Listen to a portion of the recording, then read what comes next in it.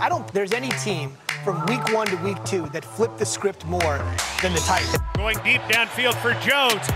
He's got it. Julio with the catch. And it feels good just come out of this game with a win, with a team win. Henry on the right side, looking for him, cuts back to the left. I don't think nobody expected us to come out here and get a W. Runs into Diggs, runs into the end zone. Henry was just on another level. Play fake, Wilson with a deep drop. In trouble, being chased.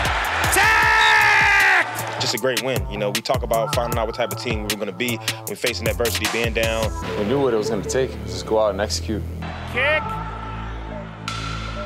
Yes! Yes! How about these Titans? Yes! Tighten up, dog. That right there in the second half is our identity. Sir. Believe in it, practice it, preach it, demand it out of each other.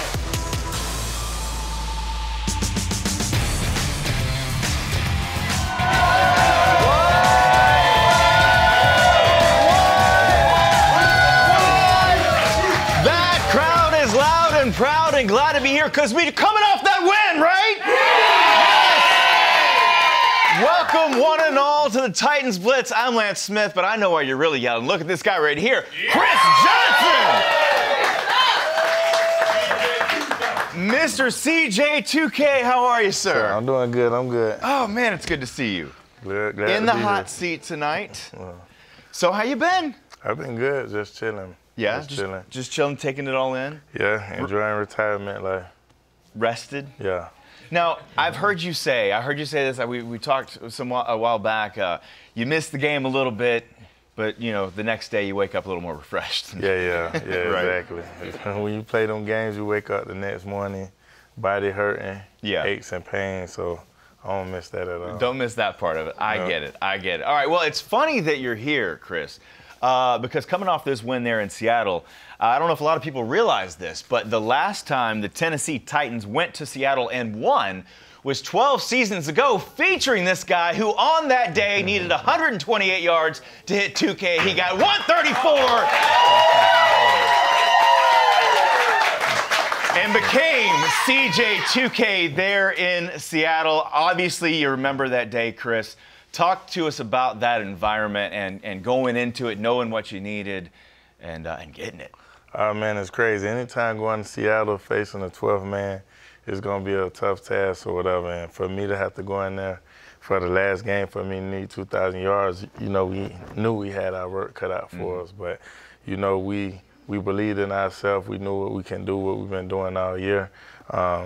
We haven't been stopped all year, so just going there, like, our confidence level was through the roof. So we went in there and did what we had to do. Absolutely did what you had to. Come out with a win, and again, that was the last time that we won in Seattle. You also carried the ball for 30. He had 36 carries in that game, similar to a running back that we know so well now who carried it for 35 times in this last game. So glad you're here. Let's get into it, and let's do some hot takes with CJ here and talk about this game that was. So we're 1-1 now. Coming off this win, and obviously we did it again with a running back, this time with Derrick Henry. He's so much fun to watch. Different player than you in a lot of ways, but in one aspect, the speed. The speed. So what do you see in Derrick and how we put this game away, basically on his shoulders? Yeah, basically on his shoulders. What I was proud of with Derrick a lot, everybody knows he going to run the ball. They're going to keep giving it to him until he break. Like, he's such a big guy. You got to feed him. But how he was able to help out in the passing game, I think he had 6 catches. Career high for him in a game. Like 6 catches, like 50 yards or something, somewhere like that. Yeah. But that just show you that the offense is trying to get him involved in the passing game because after you go for 2,000 yards, they just going to put everybody in the box and try to stop you. Everybody know you got to stop Derrick Henry, you got to stop him. So getting him involved in the passing game and out in open space, they ain't going to do nothing but make the offense better. Exactly. I mean, Ryan Tannehill throws for 347. He had a touchdown, but the refs decided to take it away from Julio. Not quite sure what happened there. Yeah, we can boo. But Derrick Henry was the AFC Offensive Player of the Week. Hats off to that guy. 41 overall touches, but it was, I believe, Ryan Tannehill getting it in the air to Julio, to Derek over the middle, which opened things up for Derek there in the second half. And you can see him wearing down. You watching this game, I mean, because you know the game so well, can you see them wearing down? Do you know when it's about to pop? Yeah, you definitely can see them wearing down. And that's one thing as an offense, like, especially when you got somebody like Derek, you got to keep handing the ball off, handing it off. But I like the way what the offense is doing. Like you say, Tannehill had 40 passes. Derek had 36 carries, so it's kind of even. It's like a 50-50 run pass. Yeah, pick your poison. Pick your poison. Probably before that, it was 70-30. Yeah. 70 run, 30% pass. Now, for it to be 50-50, and that also will help Derek out in the long run. Yeah. Extend his career. Exactly. And then Julio. It's why we got him. He showed up and showed out.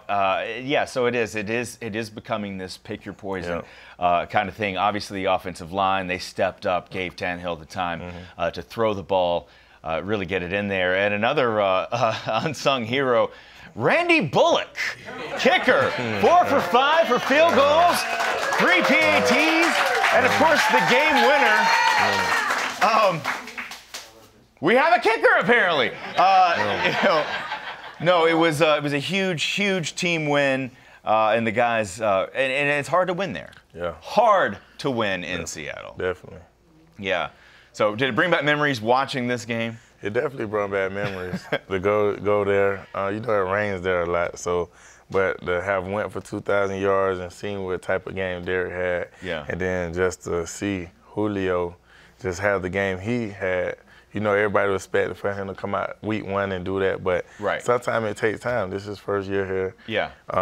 First time with Tannehill. It takes time, but he's going to be all right. Yeah, he's going to be all right. Yeah. And real quick before we go to break, are you jealous, though, that Derek gets one more game than you had in a season? A little bit. A little bit. One extra. Yeah, a little bit. One extra. All right. Well, there were plenty of great moments from the game. So as we head to our first break, take a look at our Nissan memorable moments. Stick around. Titans Blitz with CJ2K. We'll be right back.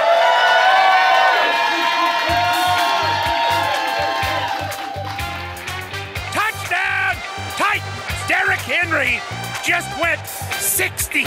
Wilson being chased in the end zone. Adani grabs him in the end zone. This is a 36-yarder to win it. Snap, set, kick, go! Yes! Yes! How about these Titans? Yes!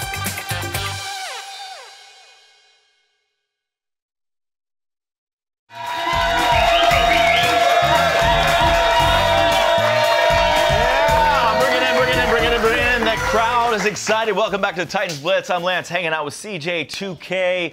We are still feeling that win on the road. Who's been to a road game before? Let's hear it. Make some noise. Yeah. Road Warriors in the house. I love it, though, now in this day and age. They go to the game, they post the videos online, and, I scoop them up and put together packages like this. This is some celebration at the game and at home. Take a look. This is a 36-yarder to win it. Young man from Klein, Texas. There we go! Snap, set, kick.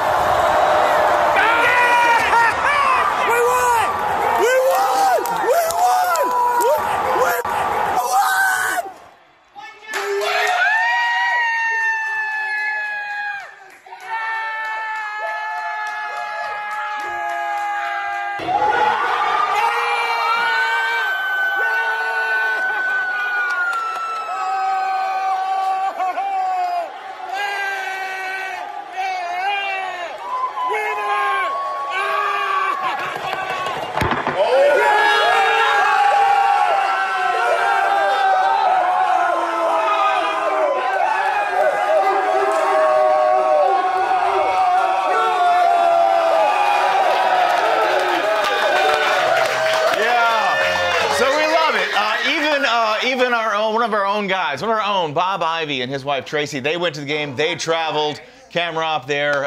We love you guys. You know, we love these stories from the road. Look, Two-Tone Nation that you just saw, that they're over here right now. They're in the house with us. So look, wherever you are, wherever you go, you know these moments are coming. You know guys like this are going to give it to you. So when you feel it coming, start recording, post it online, hashtag Titans, hashtag Titans Blitz, whatever. We will find it and pop it on the show.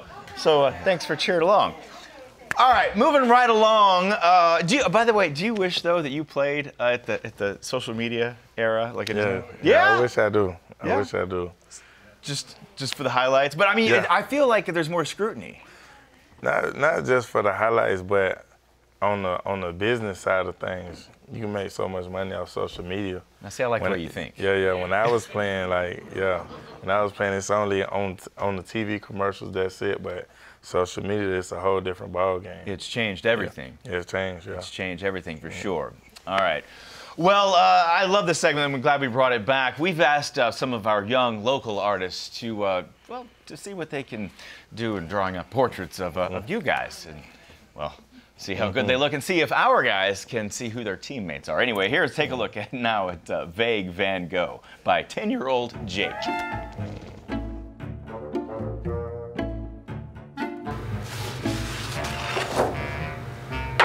Oh yeah, this cool right here. A big jack player. Okay, no, this one. Muscles. Got some big muscles here. Got the tattoos going on. So I see they went overboard on the muscles. And the only person I know walks around the locker room looking like that is Jeff Simmons. Beard. The hair is starting to give it away a little bit. Nice short on the sides, long on top. I'm gonna go with AJ Brown. Little fade top. I think it's AJ. I mean, this is a well done drawing. I guess he's handsome. Rashawn. Are we thinking Harold Landry on this one? Harold Landry. Oh man. Harold Landry, the third. Oh wow. And this one, Harold. And it is Harold Landry. 100% still. Now that I think about it, he is pretty damn good looking. Myself. There we go.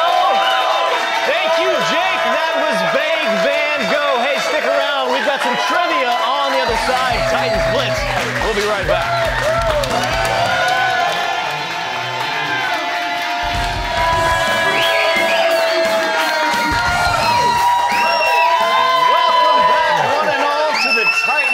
Last minute back here at Nissan Stadium. We've got a live and rowdy crowd here with us, but it's time now to pause the action on the football talk and play everyone's new favorite game, Go ahead and roll it.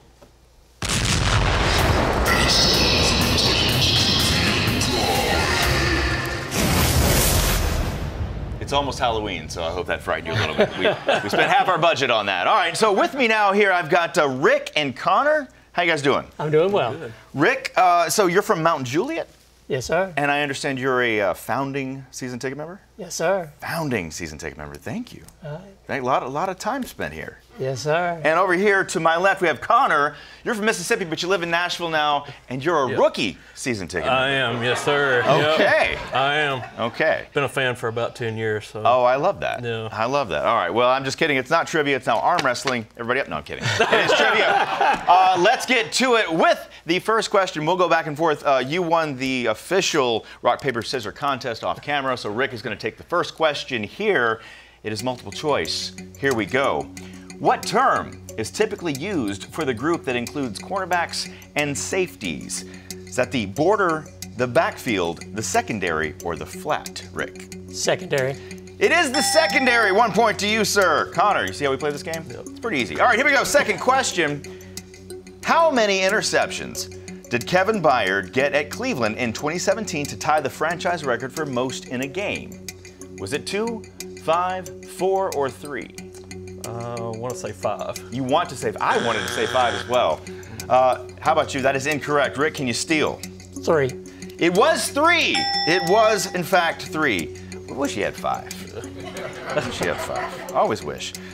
All right, Rick, you still have control of this game. The Titans are the only NFL team to have 2 running backs surpass 2,000 yards in a season, Derrick Henry, and I'm not going to give you multiple choice. Chris Johnson. You better get that. The man's standing right over there. CJ. All right, Connor, you got to get this one here. Moving on, next question. What was the first year in which the Titans, then called the Oilers, played games in Tennessee? The first year that the Tennessee Oilers played in Tennessee. Was it 95, 96, 97, or 98? 97. 1997 it was. All right, all right. Moving on, Rick, here we go. Question number 5. What is the typical term used for a receiver who lines up on the inside of an offensive formation? These questions are getting a little harder. Is that the slot, the tight, the skinny, or the edge? Slot. That is the slot. Congratulations. The rest of those, I think, are jean sizes. I'm not sure. All right, Connor, here we go. Question number 6. To sweep the AFC South in a season would require how many overall victories? 3, 4, 6, or 8? That would be 6. That would be 6. No. That will be 6. Yeah. Right. All right. Rick, question to you. In what other sport was wide receiver A.J. Brown drafted by a professional team? Would that be soccer, baseball, basketball, or lacrosse? I'm going to go with baseball. You are going to go with it. Glad he didn't. Glad he didn't. All right, moving on. Final question. It's worth 2 points. Connor, we're going to go to you first. How long is a football field from the back of one end zone to the back of the other end zone? Is that 100 yards, 110 yards, 120, or 140 yards? Total. Let's see, it's 120. 120, and Rick, what say you? 120. Also going with 120. You both got it right, but Rick, you're in the lead with 6 overall, or 7 overall points. Connor, that's 4. Rick, you got the game. A round of applause from a man, Rick, right here. What did you win? Well, since we got in here, we thought we'd get CJ2K to autograph this football for you. So there you go. All right, thanks. One hot item for you. Round of applause for Rick and Connor. Thank you for playing the Titans Trivia Gauntlet. Listen, we got to talk about this Colts game, so stick around. There's more Titans Blitz on the other side. We'll be right back.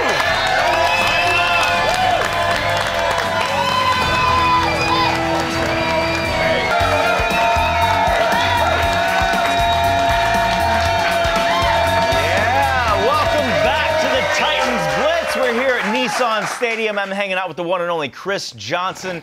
Before we get to talking about this game real quick, I want to draw your attention to this right here. Look, it's in these uncertain times. Families are turning to food banks more and more. We're trying to help them out. September is Hunger Action Month, so the Titans have teamed up with Kroger. This is very cool to support Second Harvest Food Bank of Middle Tennessee. Basically, when you check out, we invite you to show your support by rounding up to the nearest dollar. It will benefit Kroger, Zero Hunger, the Zero Waste Foundation, benefiting the Second Harvest Food Bank. You see there on your screen, secondharvestmidtn.org. You can get more information about this, but that's all you got to do to lend a hand. Just round up to the nearest dollar, and you can help out tons of families all across the state. So visit that website and help out. Now, let's move on before we leave the show. Let's talk about this game. Chris, I want you to put on your coaching hat. You're coaching the Titans going into this game, taking on the 0-2 Colts. What is your point of emphasis? Don't sleep on them, because we know Carson Wentz. We know he's hurt.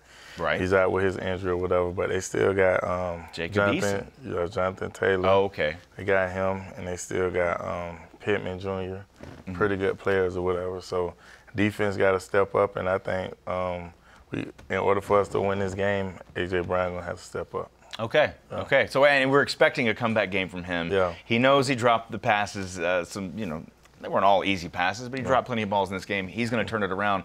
But you mentioned it, don't sleep on him. You know, Eddie's often talked in that very chair about these divisional games and how it doesn't matter what the record is. Did you always feel that playing? Yeah, it don't matter what the record is or who playing or anything like that. Like, everybody on the roster been drafted, was probably the best coming out of college and stuff like that. It happened to us a few times when I played. We going in somewhere and we playing the backup quarterback and we think it's just finna be an easy game, and we go in there and take the L's just because we sleeping on the team just because their backup quarterback is playing. Yeah. So that's the main thing you can't do. So as of right now, Seattle means nothing. Focus everything you've got on this game. Hey, it is a divisional game. I want you to show up, be loud and proud. It's Love You Blue, celebrating Oilers history in this game. CJ2K back with us. Thank you so much for being here, man.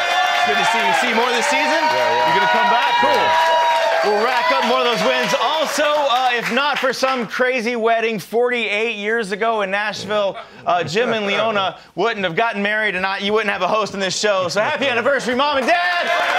Tighten up, everybody. Tighten up. Let's get that win Sunday.